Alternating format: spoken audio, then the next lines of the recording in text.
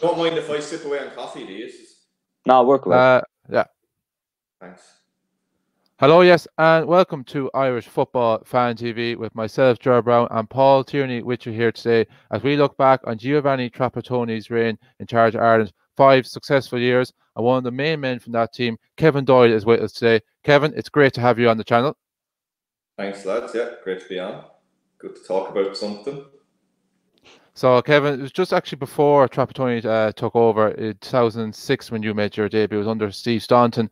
I suppose obviously it was a great honour for you to come into the team. You really burst onto the scene after a couple of years in the League of Ireland with Reading into the Premier League. And you got a couple of nice goals during that time, particularly against Slovakia. Yeah, it was. I suppose I was like the young guy joined the squad. I remember my memories of it. I've been very nervous. You know, like Robbie Keane, Damien Duff had just won a Premier League with Chelsea. My first actual call up was Brian Kerr was the manager. So it was in the last couple of games of his reign, and then I came along with Steve Staunton, and he gave me his debut. Sweden at home, and I think it was 3-0. It might have been 3-1, 3-0, but a few of us got our debuts. But you know, don't remember much about the game. I didn't get involved too much. Probably just happy to get a few touches. I was, you know, still trying to make a name for myself. Doing well in England at the time, doing very well, I suppose, at Reading at the time. But in an international sense, I would have been very nervous. Paul, then it was February 2008 when Giovanni Trapattoni took over. It was a long way for a manager after Steve Staunton was sacked the previous October. What do you remember, or your memories, when you heard the news that Trapattoni was taking over and a manager with such great knowledge and experience of the game to take over a country like ourselves? Yeah, you know, we'd always get linked with a few big names over the years, as you know, watching as a fan, and then as a player, you watch the names get linked with the job, and you didn't really believe it when I saw Trapattoni's name. And then, you know, he's announced and he's coming. So for me, I think it was just excitement. And then a quick on the internet search to see how many teams has he managed, what has he actually won. You know, we wouldn't have, I'm sure any of us wouldn't have been 100% certain. We knew he was really successful, but wouldn't have been 100% certain. More used to seeing his famous clip as Bayern Munich manager, where he had a bit of a rant. So that side of it as well, you know, we were thinking, geez, what's he going to be like? Is it going to be like a dictator here in charge of us? And you know, we loved joining up, all of us. We loved joining up with Ireland Squad because it was like a break from your club, and you met up with all the lads, and it was good crack to be together. So you're like, is it going to be a different atmosphere? All those things going through your head. Is it not going to be as enjoyable joining up with Ireland? But you know, from the first minute I met him, he was an absolute gentleman and a pleasure to work with. So that was put to bed straight away once you got to know him. Paul, what were your memories when Trapattoni took over?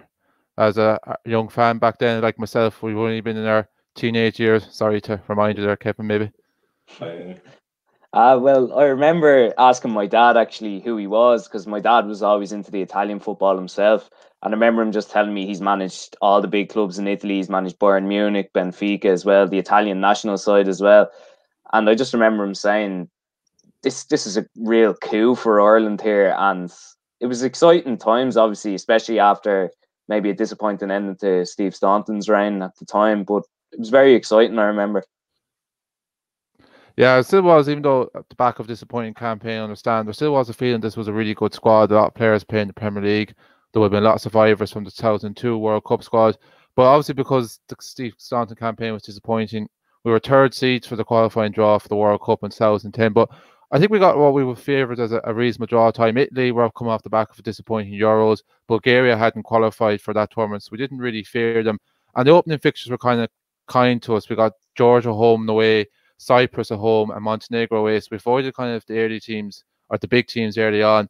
And that gave us a good chance to get a couple of points on the board, Kevin, before we welcomed Bulgaria to Croke Park. Yeah, we did. I suppose when you look at it like that, yeah, we did have a really, you know, when you look at the squad, it's very strong. You said there's a lot of lads left from 2002 World Cup as well, and I'd say the majority of us were playing the Premier League at the time. So he inherited a strong squad, albeit on a bad run of form.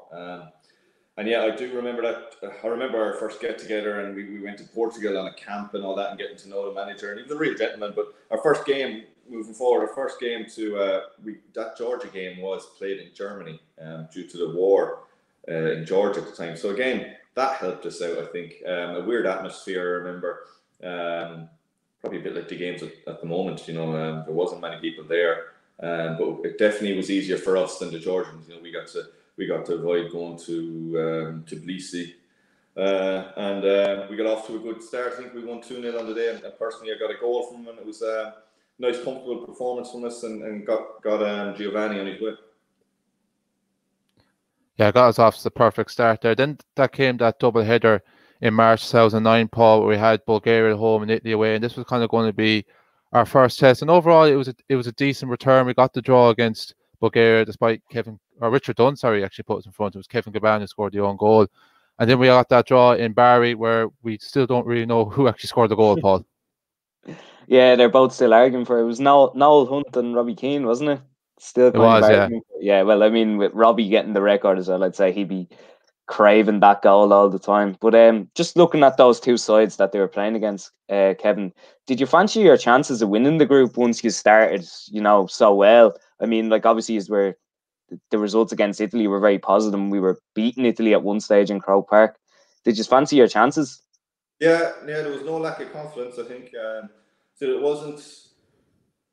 Italy were in a bit of transition, I think, at the time, and we were, once we got off to that good start, and we felt, I think Trapattoni gave you that sort of inner belief. This man's won everything, and he's been successful wherever he goes. So he sort of felt deep down, we can. I always felt we were going to qualify for that World Cup. Obviously, we didn't, but I always felt we were, going to this World Cup, and I think most of the lads in that squad probably felt the same. You looked around the dressing room, really good players, and it's not the toughest group in the world for us. So yeah, we played good football that first campaign under Trapattoni. It wasn't how it ended under him. It was pretty dour the last 6 months under Giovanni, football wise and all. But that first campaign, I thought we played excellent stuff, and I never had any doubt that we weren't going to qualify for that World Cup. Obviously, we didn't, so I was wrong. But it felt on the pitch, it felt like we were a good team and we were going to do well. Yeah, it's well documented why we didn't qualify for that World Cup. But I think over the course of 2 legs, one thing that can't be taken away was how well we competed against France, and we were more than a match to them. I think the fact as well that we had already drawn with Italy, another European superpower, twice, and like I said, led with a couple of minutes to go in Croke Park, gave us the belief that we're always going to be well able to compete against a French team who probably weren't exactly at the peak of their powers at the time. Yeah, I suppose they weren't. But when you look through their starting 11, some good players. Like Henry was still top of his game. That annoyed me more than Henry's handball. We played so well, especially we went to Paris. We went to their home turf in a massive game, and we outplayed them. We should have won the game before it ever went to extra time. I was really frustrated about that. I think it's as good as that team had ever played before or since. That sort of group of players. We were at our peak, and we really put on a performance that night, and it deserved a win in normal time. We had chances. I had a chance. I remember the first half I should have scored, and we had a good few chances during the game where we could have got another goal or two. So I was always frustrated that we didn't. We gave them a chance to get to extra time and get away with it. So, but sure, it is. It's done, dusted. My best chance to go to a World Cup. So still look back on it every now and again. A bit disappointed, but. I think the Henry handball thing overshadowed maybe how well we played and let us off the hook a bit from, we used that more of an excuse than we could have gone and won the game with the way we played. Yeah, like Paul, when I look back on that night, like I kind of look back at it bittersweet because obviously the frustration and annoyance of what happened with the Henry situation and that we missed out. But as Kevin touched on there, the performance, like I was just so proud of how Ireland played and the quality that we played. And like people do tend to forget as well that over the course of a 90-minute match, we bet France away from home. Do you kind of carry the same view yourself, Paul? Yeah, 100%. I actually agree with Kevin. I still think it's the best performance from an Irish team that I've seen. Obviously, there's been a few that are very close in recent years as well. But 100%, they were brilliant, and they should have beaten France in normal time, as Kevin mentioned as well. And it was just sickening the way it ended like that. Obviously, I'm an Arsenal fan myself, Thierry. I'm raising the background there as well. And that was another hard one for me as well, because you're going to school and everyone's like, oh, well, you're an Arsenal fan and this is after happening, you'll have to stop supporting them and all. I know he wasn't playing for them at the time, but look, I mean, it is what it is. It was disappointing, but I mean, the performance was unbelievable. I actually just wanted to ask one thing. I heard this several times, was that the style of play you were going with at the start of the game, some of the players didn't really agree with it, and you kind of went out in the first half and took the bull by the horns and just went at France, whereas maybe Trapattoni wanted just to be a bit more conservative. I'm not sure if that's correct, but... No, I've heard that as well, that we had a meeting, a private meeting and all this. If we did, I was left out of it. The lads blanked me. No, it wasn't the case. You know, it was... And maybe I've lost memory of this happening, lads. I don't know. It's a long time. What is it? How long ago is it? 11. Is it 11 years ago this November? So, yeah. It was a long time ago, but from my memory, Trapattoni and we were all on the same page. We had to go there and win. And it was a case of, listen, this is our starting 11. We're a solid bunch. We all know our jobs, but we have to press a bit higher and work a bit harder and you know, throw a little bit more caution to the wind. You know, it's a one-off cup final game for us. So, and it wasn't a behind the scenes private meeting type players. Let's ignore Giovanni. I think that was from the staff, from everyone. Let's just go for it. Lose. There's no game after this. This is it. This is our chance. So there's no point in being cautious. We were behind. We were behind from the Dublin game. So yeah, no, there was no. I've heard it, and people told me exactly word for word what was said and what happened. Different journalists I spoke to, and it's like, well, unfortunately, that from my recollection, that didn't happen. I wasn't there. Maybe I was just ignored. Maybe I was teacher's pet. That didn't want me to give the game away. But no, it didn't happen. But it's just a cup final performance from us. That sort of one-off. Go for it, and we had a good group of players who were all playing at decent level, and we just put on a performance that night. Yeah. I think as well. I remember you actually doing an interview with Tony O'Donoghue after the first leg in Crow Park, and you said like, well, if we're going to have to progress, we're going to have to score over there anyway. So I think there was always a feeling that we could do a job over in Paris anyway. Just like looking back at that time, like that 2010 World Cup, and then like the group that France found themselves in. I know they didn't do that great, but when you consider how well we played in that qualifying campaign in general. I remember as well then the summer games in the RDS that summer, we bet both Paraguay and Algeria, two teams who went to that World Cup. Like there really was a feeling that if we actually went to that World Cup, we definitely would have done a lot better than France, and we could have actually come away with another memorable experience. I know, yeah, like you say those summer games, I remember them clearly. I was just going with my wedding, and I was going on my stag do straight from that Paraguay game, straight to the airport, I think so. Memories. Maybe I was on a high going away. Yeah, but yeah, you're right. Like Paraguay, like they were concentrating for work. They were in camp. They were preparing. Like, it wasn't just an end of season friendly for them. And we were on par, better than them. We were so full of confidence. I think we'd gained such belief at that time. I said we were, I suppose, at our peak. Giovanni was still, world-renowned manager at the time, and health-wise, he was still very healthy, and yeah, we just seemed to be.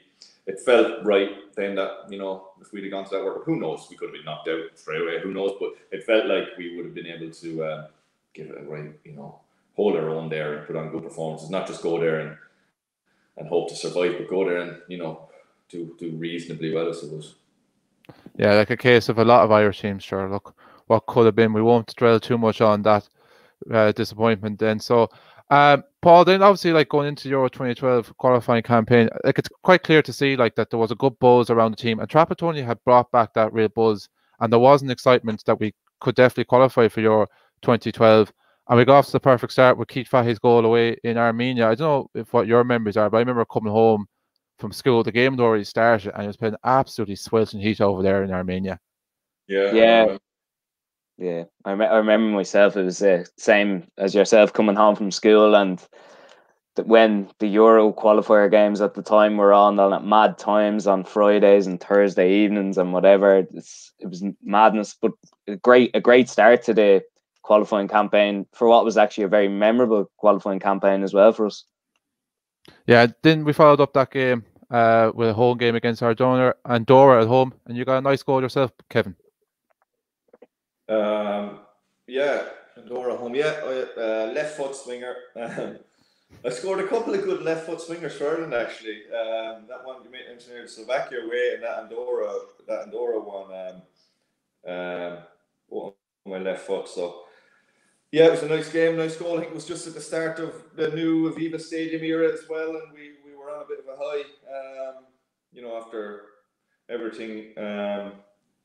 After, I suppose we felt like the one time I was playing for Ireland, you always felt the fans were behind you, and you always got great support, but it felt like you know, that era, the whole country was behind us and believing us, and we had a world-class manager. You know, it's the first time I had with Ireland that after that, going back to that qualifier, that France game, the playoff, where everyone you bumped into knew about the game, knew everything about it. It felt like they were really on your side, and you'd have different stages in your career. You know, different times. I remember when Stan was in charge, and we were, you know, we were at the end, you know, being made a joke of basically. And again, at the end of Trapattoni's thing, it turned a bit sour. So that was, I suppose, it was nice to be on a team where everyone, it felt like the whole country, not just Irish soccer fans, but everyone was behind you and wanting you to do well. And yeah, we were on a bit of a roll, started that campaign well. That game you're on about, the way to Armenia, it was absolutely disgustingly hot. You're right. And we were just delighted to get out of there. We thought we'd have didn't think we were wanting to win the game. We expected to win the game, but we didn't realize how hard it was going to be. The heat was just horrific, and it was a great result in the end to come out with a win there. So yeah, we were off to a good start. And that whole campaign, I think, went reasonably well. Ended up in another playoffs. But we were always fairly comfortable and always felt like we were going to qualify for the Euros. Yeah, it's only when we look back afterwards, you don't realise how important it was actually to beat Armenia home and away, because we thought maybe along with likes of Macedonia and Andorra, they were just going to make up the numbers, but they ended up being the dark horse in that group and pulled off some huge results, particularly when they bet Slovakia. That really opened up the door for the playoffs for us.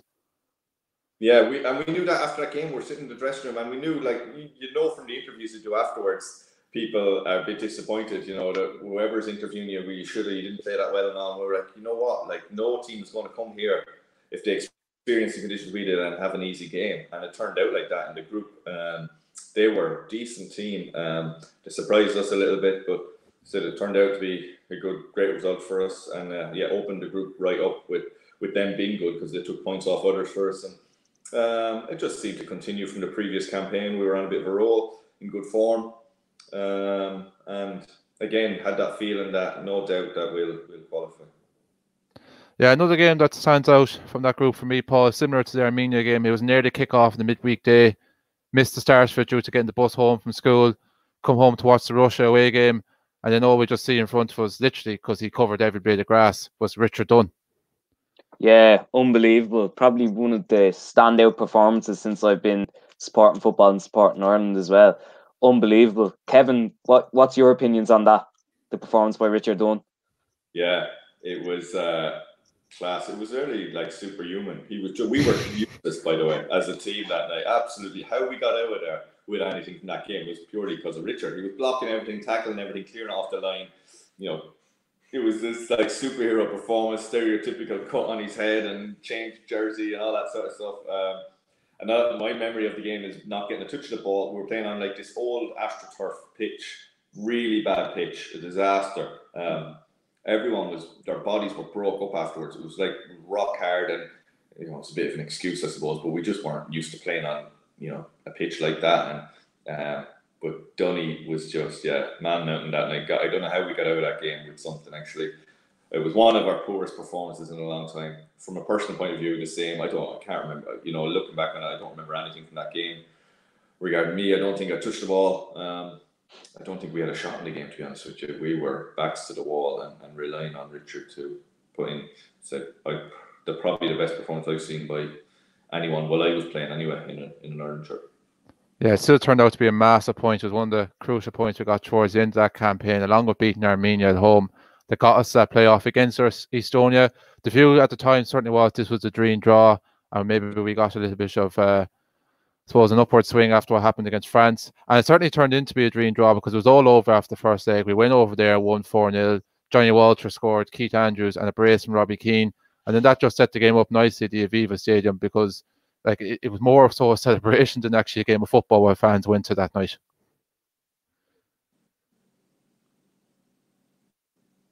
Me? Yeah, whoever, yeah. Yeah, it was. There didn't seem any doubt or pressure, and I said we got the easy draw, and you're always a bit nervous. Like, this is a playoff, that they'll be up for this, but it didn't seem like they brought anything to the party. Even in Estonia, the first game, it was over after that, and we came home, and it was like a testimonial that in the Aviva, great atmosphere. And I remember being on the pitch afterwards. I think I was injured or come back from injury, but I was on the bench maybe. I can't remember exactly. But I remember being on the pitch celebrating and all wearing our going to Euro 2012 t-shirts or whatever it was, doing a lap of honour. And again, continue on and 3 or 4 successful years under Giovanni. And just a nice night, nice no pressure night for us, which is very unusual for us in the playoffs or anything with Ireland, to be able to go into that last game and just sort of half enjoy it and fans enjoy it and sort of a festival carnival atmosphere in the stadium. Yeah, this was a special moment really for our generation, Paul, and maybe even smaller and younger generations, because first major tournament in 10 years. I remember the World Cup in 2002. I remember the Holland game, but I don't actually was remembering when we qualified against Iran. So what was it like for you seeing us finally qualify for a major tournament and living in that massive euphoria at the time? Oh yeah, it was fantastic. I remember myself, I couldn't actually get tickets for the game, but I remember my local football club were doing a raffle for the players who did play for that club at the time, and half of them were left disappointed because they couldn't get the tickets to go. But it was unbelievable. Obviously, we were all excited. It's my first experience of a tournament, and when we did eventually get to the summer, my parents were all saying, "Oh, we'll get the bunting out, we'll get it outside the house, we'll get the flags outside the window." There was just a buzz around the country, and I think everyone was just delighted because it was the first one in 10 years as well. Yeah, we waited a long time after a couple of near misses. Obviously, it was a disappointment, Euro 2012, Kevin. We really were in the group of death. Croatia, Spain, Italy, 3 of the top 10 teams of the world at the time. But you touched on it there, the Russia game, like that we played really poor and we were outclassed by a far superior team.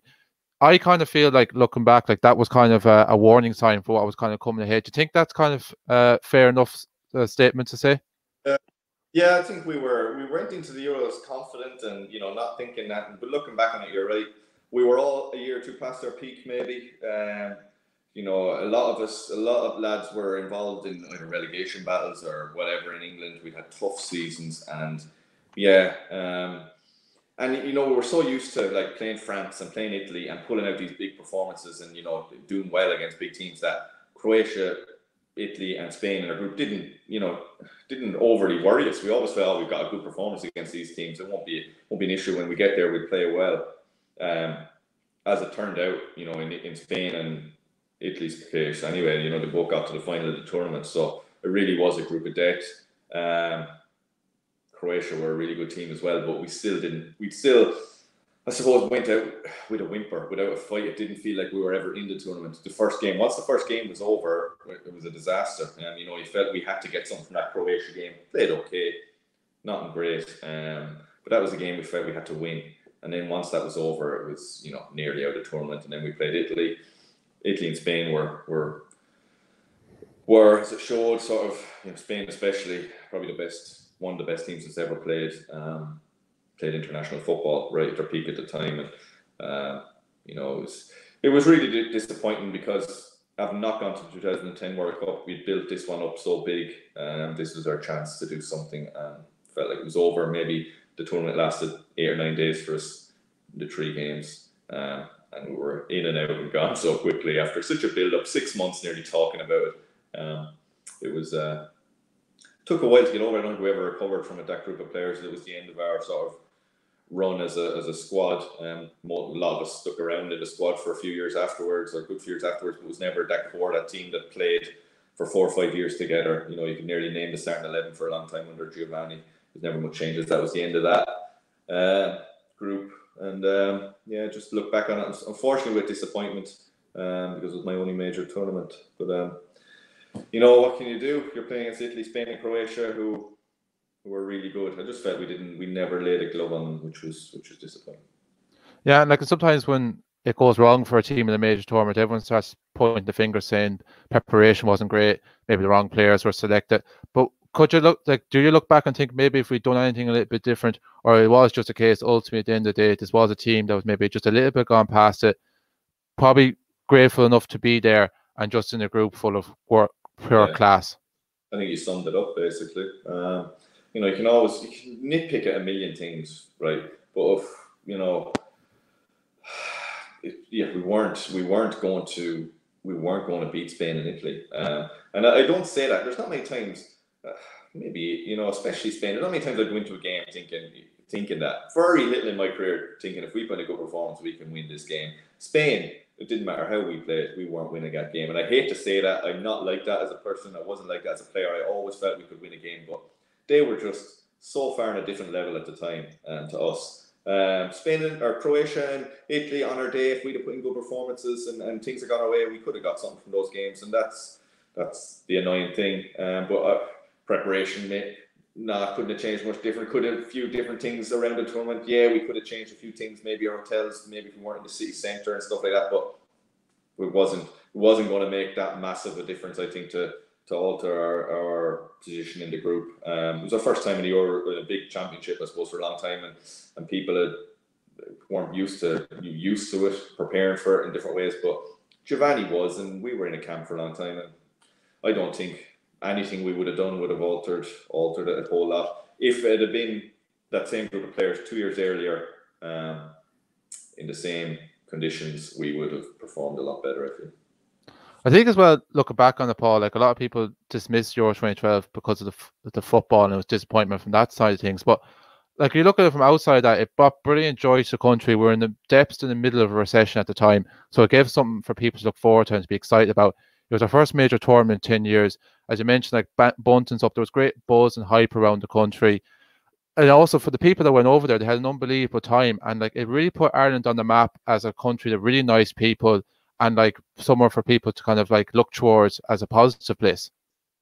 Yeah, definitely. I mean, even thinking of myself, like some of my friends wouldn't have really supported Ireland that much, maybe not as much as me. And getting to the Euros like that brought them into it and made them want to go to home games and made them want to go to see the team playing as much as they possibly could. All these, Liverpool, Man United fans, like, who never really would concentrate on Ireland when the international break came around, it brought them into it. And it brought a lot of people who aren't interested in football, brought them into it as well. And it brought back the buzz that we wanted. And I think that helped fuel the next couple of campaigns and got interest back there. Yeah, it did kind of feel from the outside looking in, Kevin, that things were maybe just looking a little bit down Irish football, and there wasn't that much optimism going into the 2014 World Cup qualifying campaign, obviously with Germany being the standout team. So we always felt we were going to be pushing for a playoff. And like the early signs weren't particularly great. Like you had to score late on for us to help beat the Minnows, Kazakhstan 2-1. And then we all remember the Germany game 6-1 when we were really a depleted team. We were missing a lot of players that night. Yeah, it was. You know what? We were past it then. Giovanni was trying to change a few things and players, and I suppose the one thing about that whole campaign you could say is a few people got brought in and blooded, a few younger players who are still involved now. I would say as well, Giovanni probably after the Euros, I respect him. He was like a grandfather, I felt, when you met him. He'd smile and wink at you, and he was just a lovely, lovely man, but I felt he was past his best. Health-wise, I just don't think he was as well as he could have been. His authority, maybe the fear that he would give you as a player, and he just didn't seem to have command that.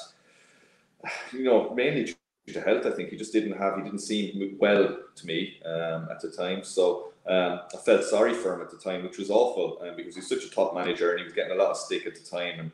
And I felt he should have left after the Euros for his own good and his own health. But he stayed around, and yeah, we didn't play well that campaign. We were in transition of older players sort of finishing up and newer players coming through, and it was a messy year or two.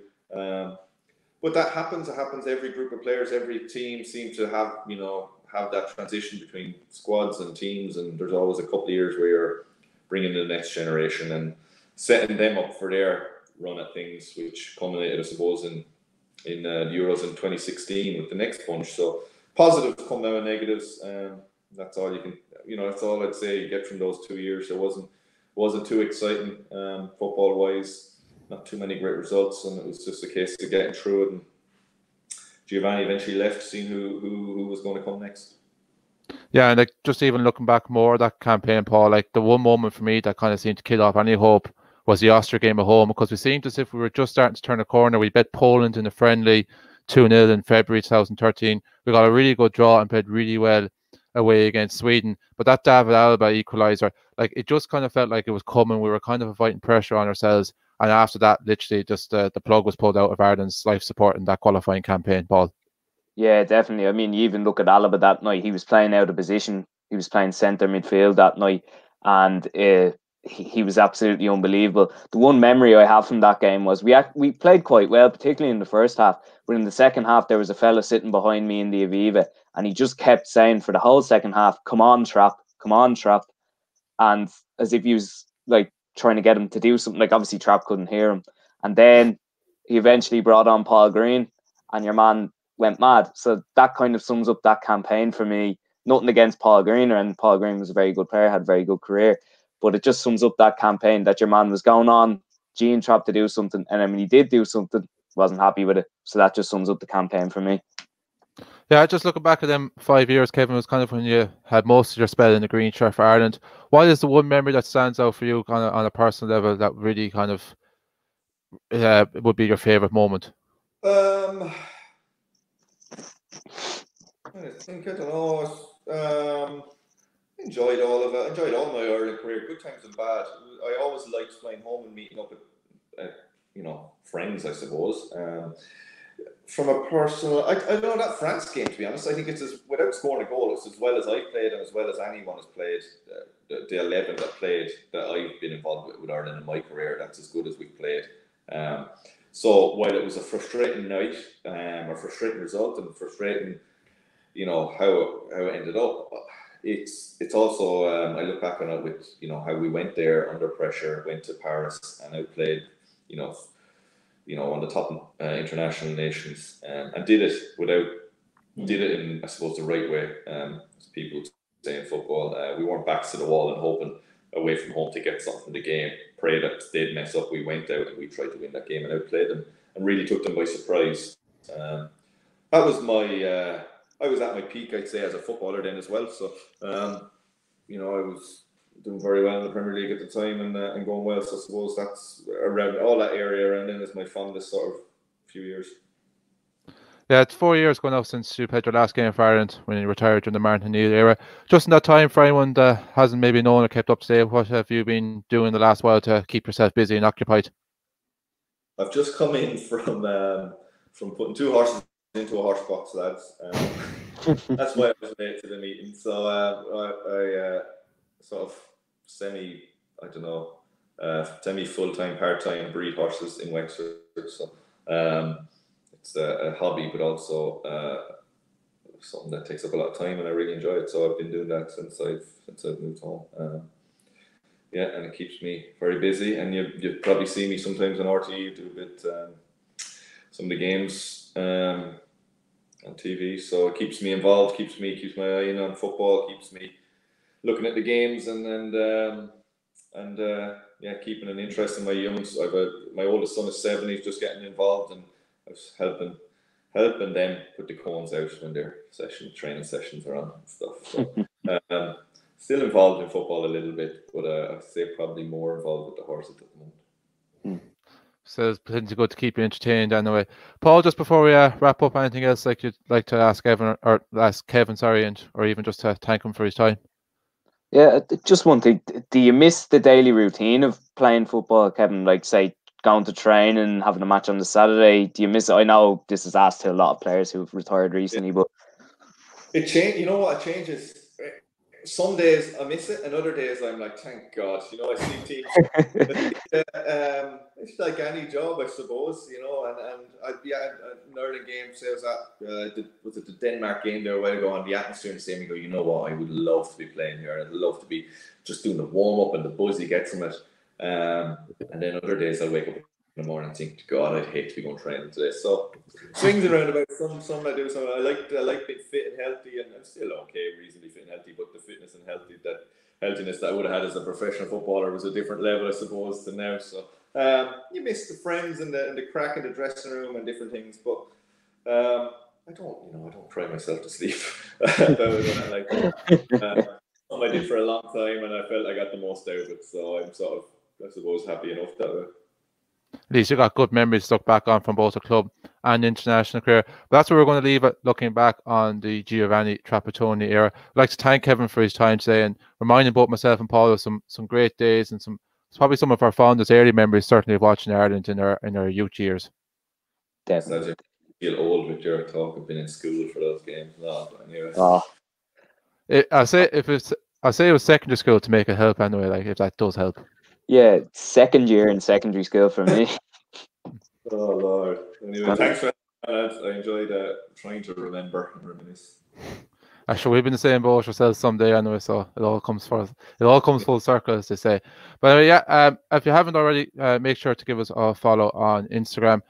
You'll find us at Irish. You'll find us Irish Football Fan TV. You'll find us on Twitter at Irish Fan TV. And if you haven't already, make sure to subscribe to our YouTube channel, where you'll see more great interviews like we have here with Kevin today. But thanks very much for all that watched, and keep listening and watching in the future. Thanks.